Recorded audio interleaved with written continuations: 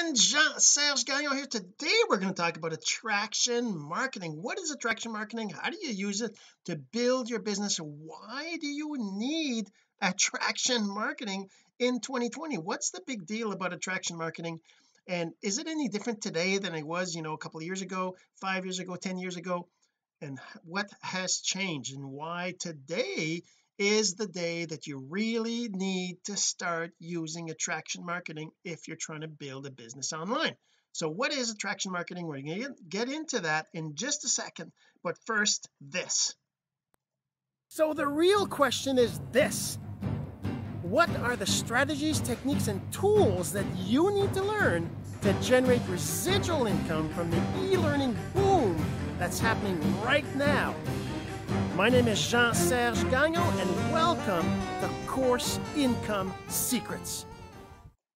So in 2020, if you're watching this or hearing about this along for years from now, if you're seeing this video, obviously things are going to be changing, but in 2020, with the COVID, with the coronavirus and all this craziness that's going on, definitely there's a shift to doing more business online than there ever was, because lots of people, that's the only way they can generate income. There's people that have jobs that they lost jobs because of the virus, or not the virus itself, but the whole situation, the closures of businesses, the government stepping in to prevent businesses from allowing customers, because they're a business that like movie theaters or restaurants, places that are meant to have people come together, those were shut down. So of course those people lost their jobs, or at least they're not able to work as many hours or as much income, or they have lower income. So all that's happening. It's been happening since since March 2020. Now we're we're in July, and we're starting to see that happen. But even then, a month in after the virus, people started doing things online more. Businesses started using online. But what does that have anything to do with attraction marketing? First of all, let's go back.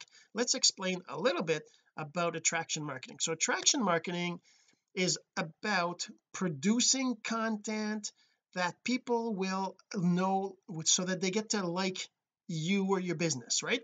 So it can be ads, right? You can do ads, you can promote your business, spending money. You can spend tons of money promoting your business on social media, on platforms, on banner ads, all these different things you can do online, where you promote your business, promote your brand, promote your product, all that stuff. That's possible. That's still attraction marketing, but you really want to tie it in with personal branding. And we talk about personal branding in other episodes.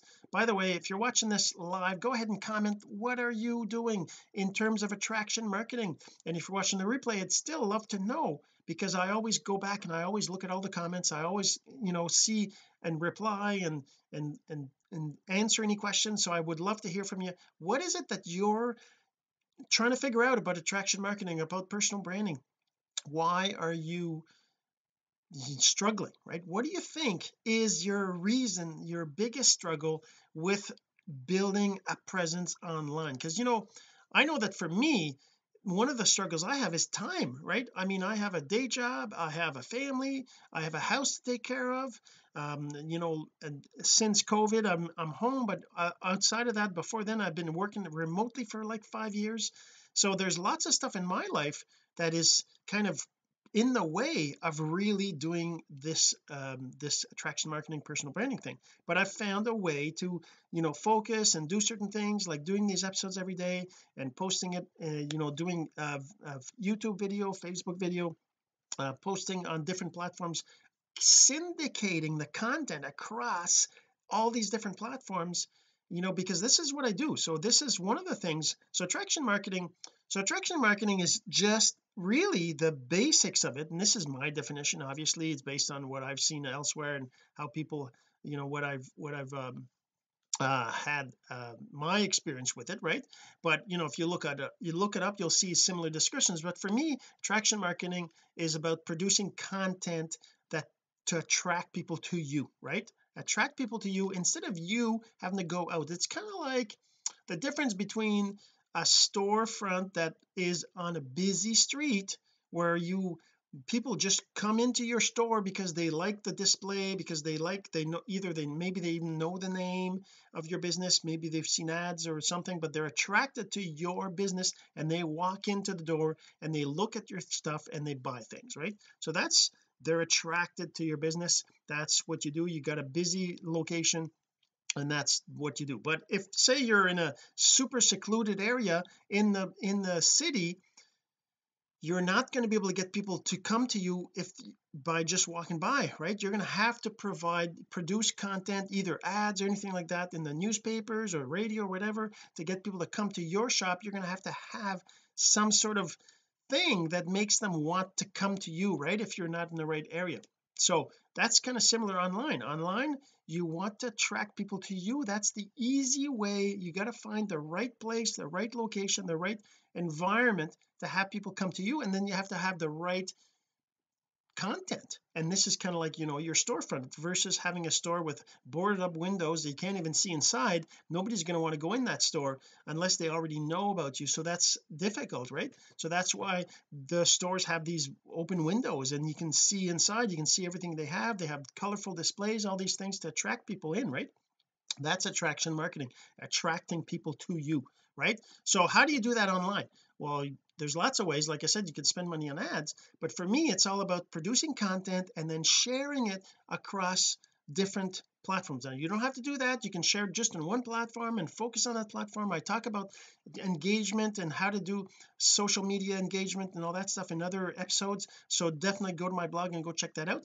But let me just share with you, let me just share my screen here, and let's just go to let's just kind of show you a little bit what I do. Okay, so let's just open up a new tab here. I'm just going to share my screen.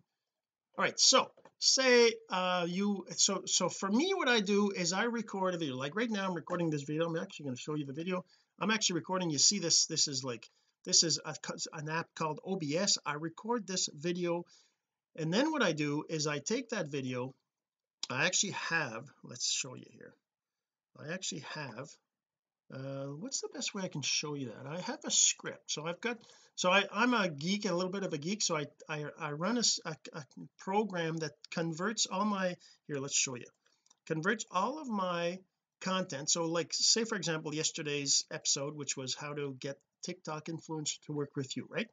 So what I did is I run a script, and you can do this manually obviously, but as a programmer I figured out how to do it, so it's really quick. It takes me just a few minutes. All I got to do is write up the blog post, and then I put text in these files here, like this file here, for example. This is the text in the blog post, right? The whole blog post. Whoops, I don't know if you can kind of see.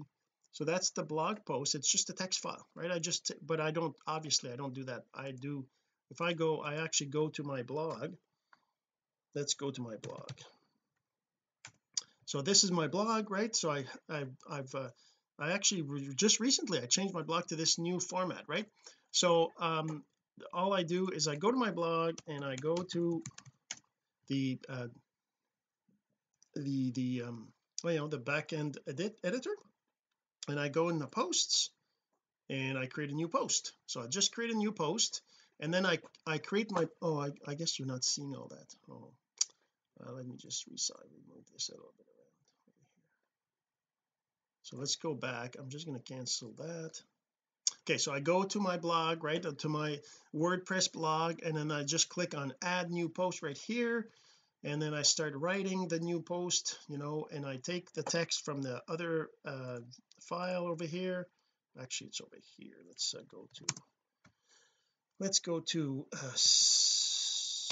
media. I go here, course.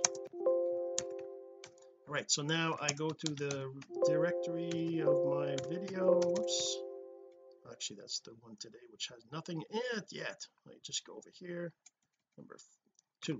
Okay, and then in this directory now I have all these different files. Let's just resize this a bit. And so what I do is I take this file here, and I have this Facebook file,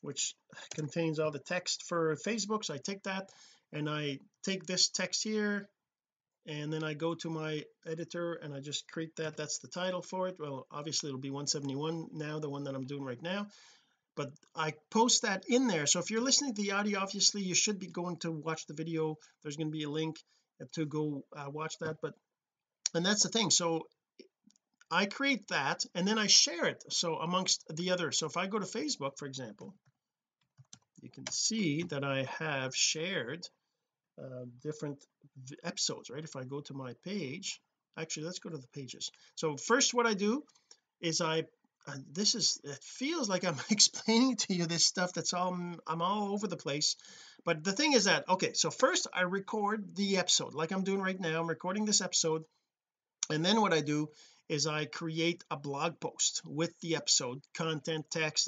You can get somebody to transcribe the video if you wanted, that kind of stuff, but I also upload it to my YouTube channel, right? So if I go to youtube.com, in my my channel, let's go right here,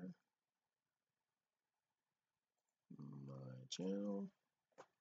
So in my channel what I do is I go, where is it, YouTube Studio. Okay, so in my videos right here, right, you can see that I've got all these videos. So these are the videos I post. So I take this episode I'm recording right now, then I upload it to YouTube, and then I edit my blog post. Let's just cancel this. I edit my blog post like this one I did yesterday, right, and I add the video to the blog post, right?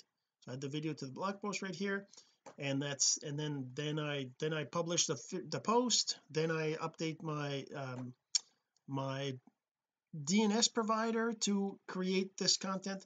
But the point of all this is that for attraction marketing, for you to build a business online, if you're trying to sell a course or trying to build a business, trying to do anything, you need to have people watching you and getting to know you and getting to like you so that they're attracted to you, right? And for you to do that, you need content. Now you don't have to go through this whole complicated process of everything I do, and maybe one day I'm going to do a proper training on all the steps that I go through, because I've done this a few times where I talk about the things that I do and what I post and how I do it. But that's the thing. So I've got this whole process. Actually, let me show you. I probably have that in here. Where was that? I did have that in here. I think maybe I have it in this document. Topics, what to do. I had a file, I had a document that had the steps. Where is it?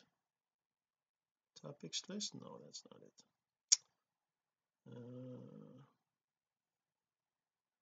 I don't know, I thought it would have been in here.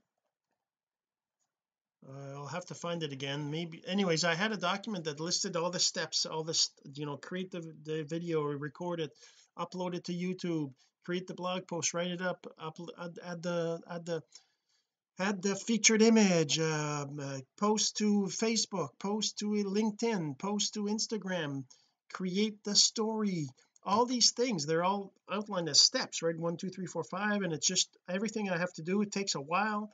If you're not used to it, it could take you a couple hours a day to do this. For me, I'm down to probably an hour and a half a day, right? So I record the video in the morning, and then what I do is I do the rest in the I do the rest at lunchtime, right? So then I can do all this in the time I have, because in my day job I have the lunchtime. I have the lunchtime that I can do it, or before I start work, right? So that's how I can do the video and do all these other things. But if you look here, you can see right here, so I got all these videos that I did, these course income ones. So 160, 161, 162, 163, I have all those there, right? Then if I go to Facebook, I also have them on my course income secrets page, where I haven't really been promoting the page. That's why I just have a few hundred, not even, look, 22 people like this. So please go ahead and like this page, course income secrets, on Facebook. If you're on Facebook, go Facebook and search for course income secrets and go ahead and like the page. That would be awesome if you could do that. But in here I post all the videos as well, as you can see right here.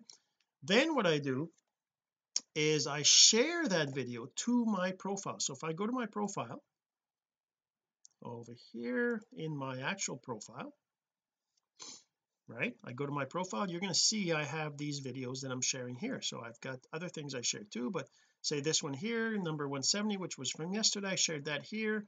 And then I shared, where's the other one?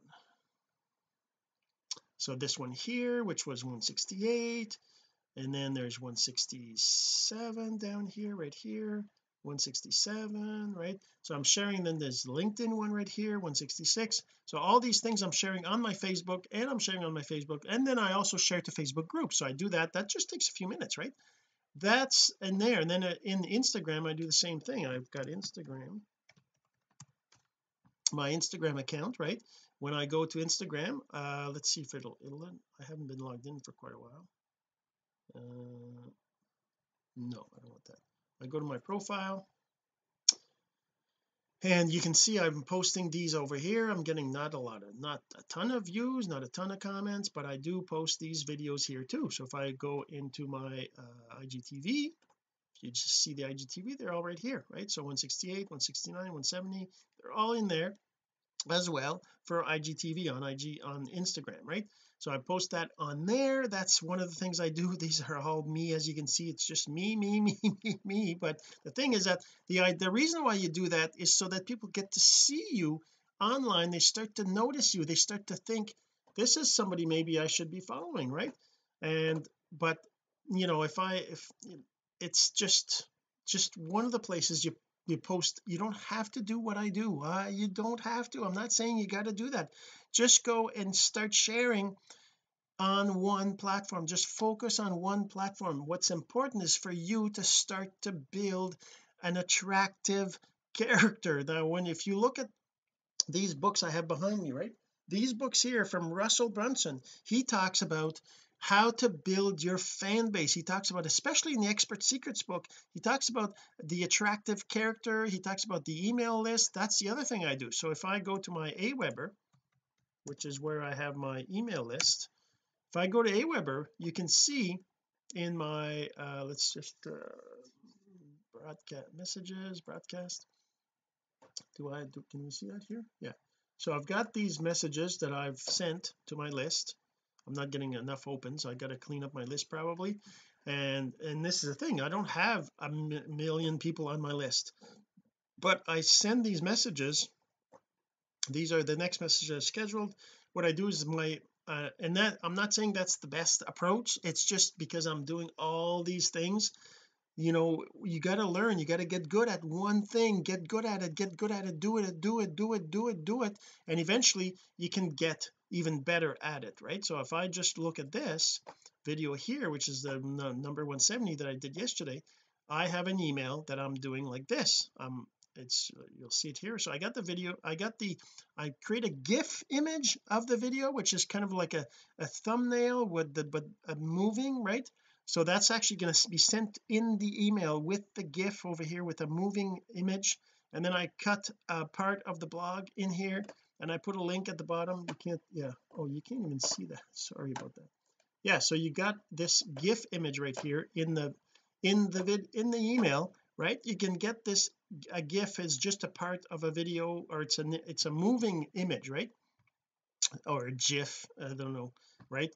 I create that, and then I put that in there, and then I take a part of the blog post and I put it inside this email with a link at the bottom down here. If you look, you see down the bottom there's a link to the actual blog post, and if they click on the image, they'll also get let's go back here. If you click on the image, they'll also go to the blog post. I do that, right? So that's one of the things I do with my email list. I do that.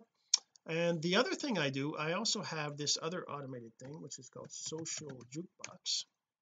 So Social Jukebox is a tool that lets you organize what they call jukeboxes. So in my jukeboxes, what I do, if I go to my blog post right here,